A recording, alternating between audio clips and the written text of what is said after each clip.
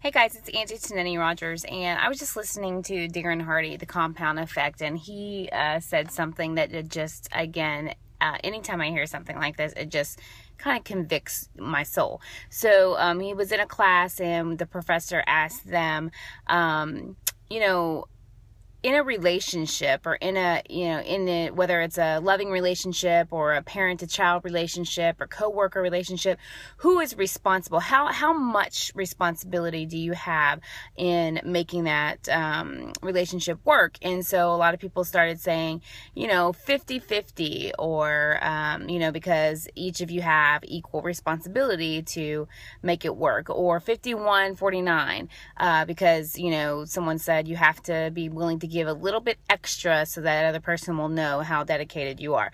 And then other percentages were thrown out.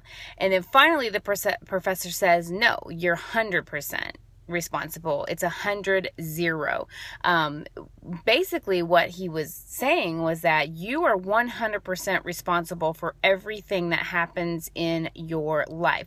Not because you can control everything that happens in your life, but because you are 100% responsible in how you respond. So if your teen is not doing what you feel like they should do, or if your relationship is suffered or compromised, then you have the 100% responsibility to figure out what you can do differently to make it work.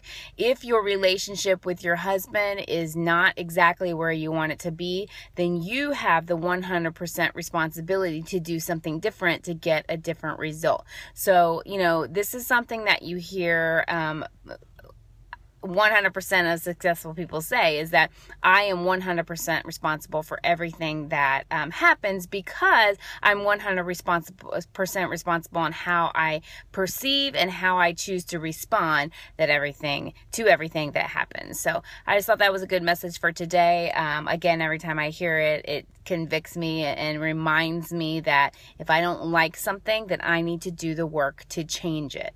Okay? Thanks, guys. Make it a great day. Angie Tonini-Rogers. Make sure you click the link below to join my Facebook page, and also subscribe to my YouTube channel. And we'll talk soon, guys.